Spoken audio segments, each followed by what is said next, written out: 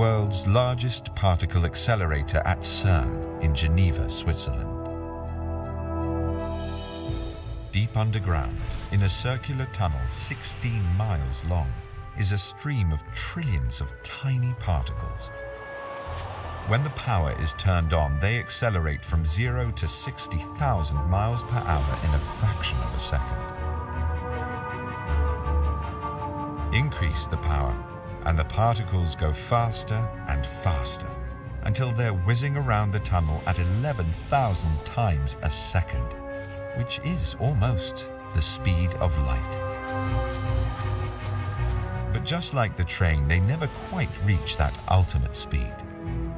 They can only get to 99.99% of the limit.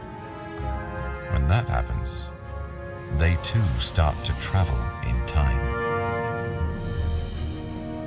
We know this because of some extremely short-lived particles called pi mesons. Ordinarily, they disintegrate after just 25 billionths of a second.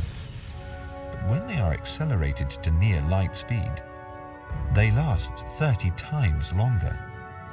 These particles are real-life time travelers.